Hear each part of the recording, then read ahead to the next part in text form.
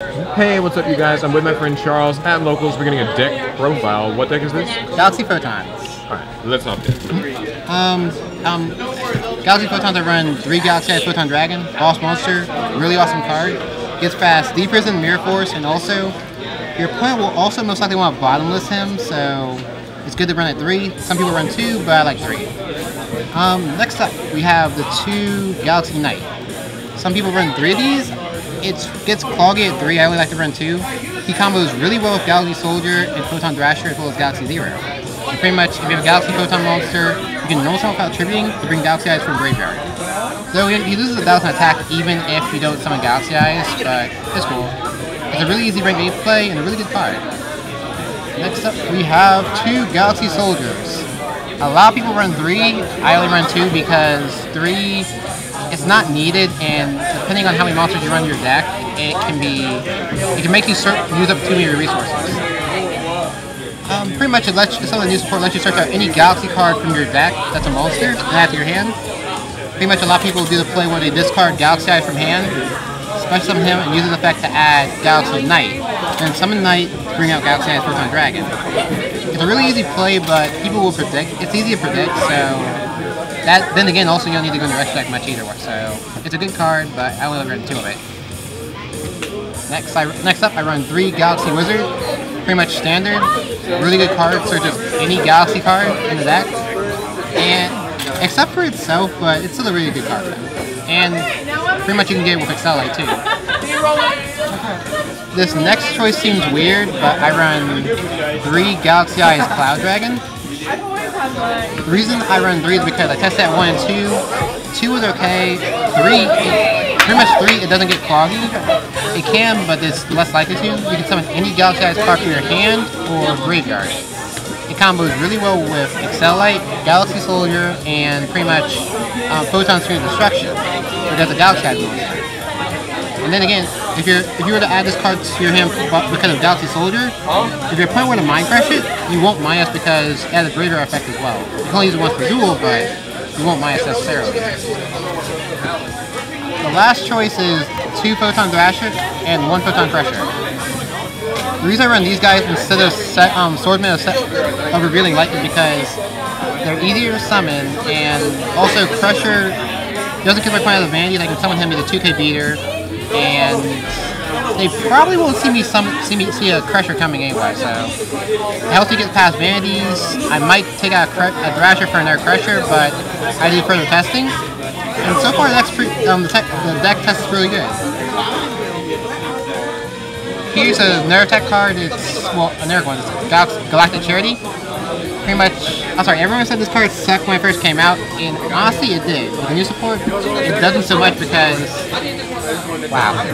But basically, you can just send any card from your Galaxy Sea monster, send any card from your hand to grave to draw 2 cards. For the rest of the turn, your opponent takes half damage, but you can play this during main phase 2 after you attack. This card, let's say you have a, I'll go ahead and just say attacking on Chaos, so you want to send the grave. You send it to grave and draw 2 cards.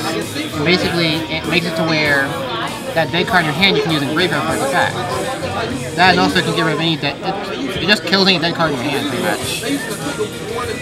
We run 2 trade-in. I don't run 3 because 3 is cloggy, 2 is better, and it helps me with my draw power. It's just standard. I run double Accelerate, which honestly I've been trying to use ever since it came out. I can never find a good use for it. Except Photon Lizard, but I took it out. Really good card. It's a free search. Pretty much, if you combo it well with Galaxy Eyes Cloud Dragon, you can get Galaxy Eyes out easily. And it's just a lot. It opens up a number of combos. You can bring out Photon Crusher, Galaxy Eyes Cloud Dragon, or Galaxy Wizard. And it just lets you go off from there.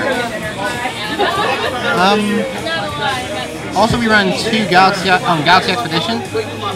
Good card. You only really need 2 despite I have 7 targets because Galaxy Knight I don't like the special summon. Really good card. Lets you bring out Galaxy Soldier, do a further plus. And most likely, if you play this, if your opponent doesn't want you to plus, they'll probably summon warning it, but there's really not much of an issue with it because you have so many ways to get Galaxy Eyes out as is. You really don't need. Expedition's there, but it just serves up to a further plus. So honestly, if you just had 1, you'd be good. Though people won't run 1. but you rarely use the 2 as it is. So next up I run I main deck 1 Dark Hole. I don't like destroying my monsters. I don't have a Regeki, but even if I had a Regeki, I probably would side it because Ritual Beast, Necros, and Yusenju are things. So I prefer Dark Hole over that, but it's an easy side out too if my matchup against it. I then run Galaxy Zero at 2 instead of 3. 2 is better, though I tend to use up both my 2 quickly, but it's not too fast thanks to Galaxy Eye's Cloud Dragon. It helps with range 8 plays, range 4 plays, and pretty much it just lets you get a free monster. You probably won't use the second effect because they'll probably try to bounce it back to hand, bounce the monster back to hand, and destroy it, but either way it's a good way to plus, or get Galaxy Soldier back to the field. You run 1 Book of Moon because of Genlock and then some monsters. It's better to Book of Moon some cards because they have to be being faced up on the field for the effect to resolve. If you Book of Moon them, it doesn't negate the effect, but it makes it where it can't resolve. And it helps you from attacks. I run 2 Mystical Space Typhoon. Oops. Not 3's Cloggy. My side deck, I don't side the 3rd. I will probably side deck the 3rd in the future. It's helpful against, well, pretty much it's just helpful. Standard stable card. I then run 2 Photon Stream of Destruction. I'm going to side my 3rd one with the MSC, but it helps me give any troublesome card in the field like Vandy's, Lion Prison Mirror, or they have Mask of Weakness on the field. Heck, I can just even banish a face down card or banish a card like El Shaddai Winda. So it pretty much just helps me get around any troublesome card. And I can chain it too if it's my turn. That's it for the spells. For the traps we run 1 Compulse and 1 Bottomless. We only run 2 of the 4 staple cards because Torrential Tribute is more of a side deck card. It depends on your matchup. I then also run 2 Tachyon Chaos Holes. The reason I run 2 is because my opponents, most of them are going to main deck double Dark Hole and Regeki as well as Bottomless, Torrential Tribute, Mirror Force, all that. And if I'm able to predict their back row right, I can bring out XCs for them to destroy it and then destroy all their face-up cards and banish them from the field. On top of that, I can just set it.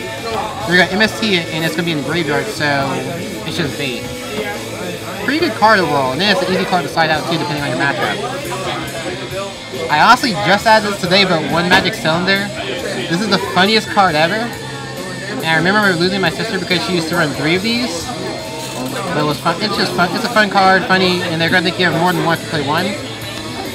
I didn't run 2 Mirror Force because I like having all the defense I can, and it just helps. Against Yusenjus, they're gonna have to play their counter trap. Burning Abyss, I'll at least stop their attack. And against Necros, if they do not trish me, I'll at least make them wait. I'll waste a card in their hand. I run 1 Trap Stun, but I'm gonna take this Trap Stun out for a different card. And that card is Tachyon Transmigration.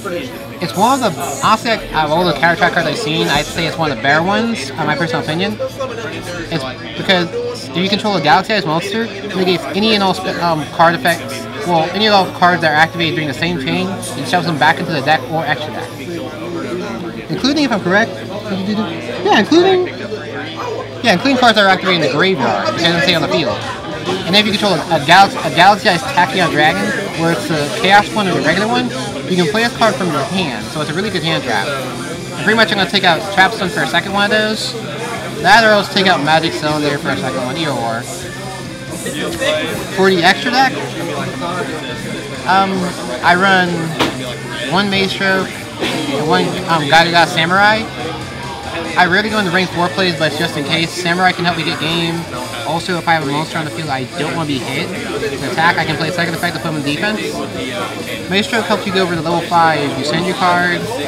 Also, it helps you get over Winda because you can just swing over him for defense. And then he's good. He's also good as a card just stay in defense mode too.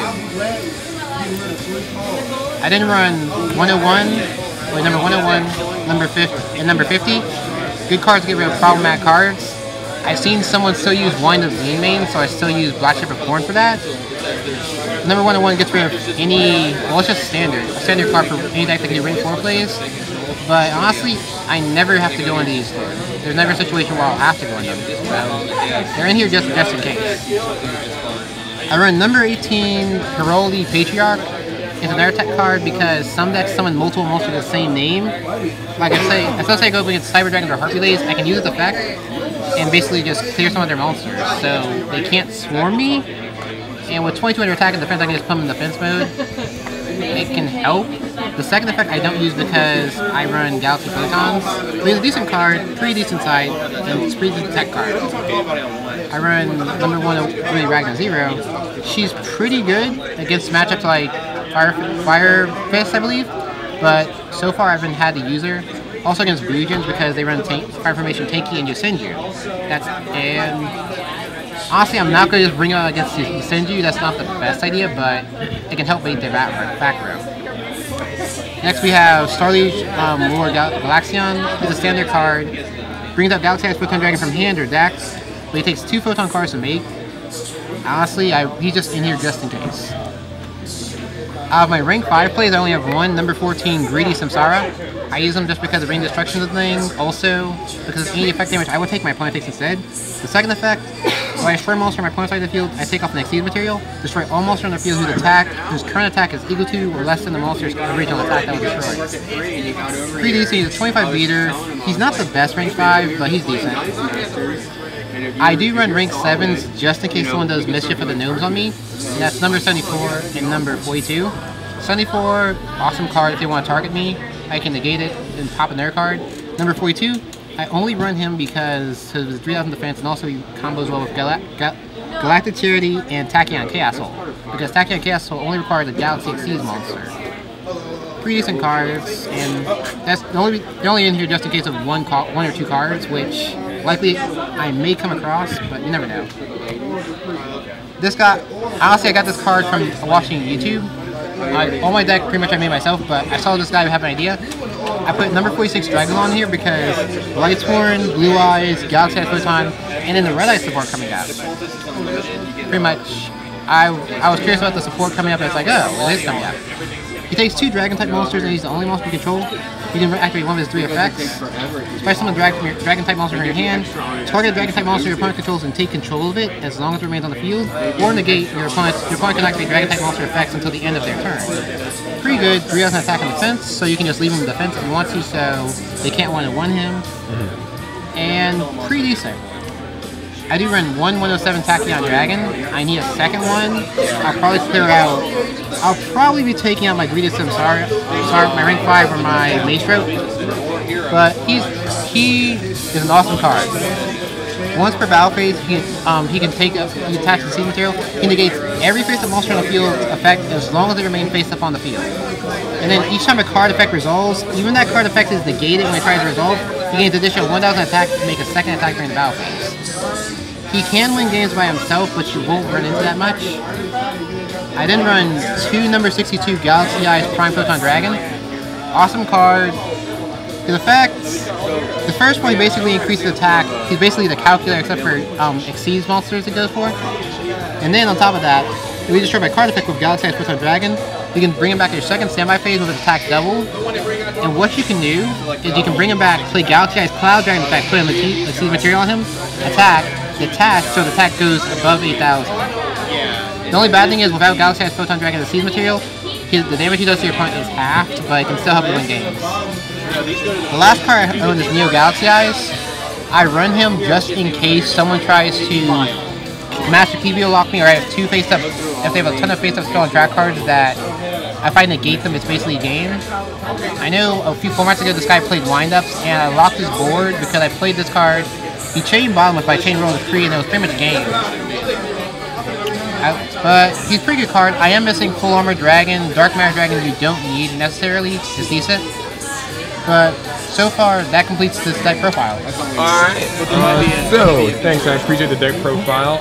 Remember guys, if you like this video, give it a thumbs up and comment and subscribe for more Yu-Gi-Oh! Thanks again. You're welcome. Thank you.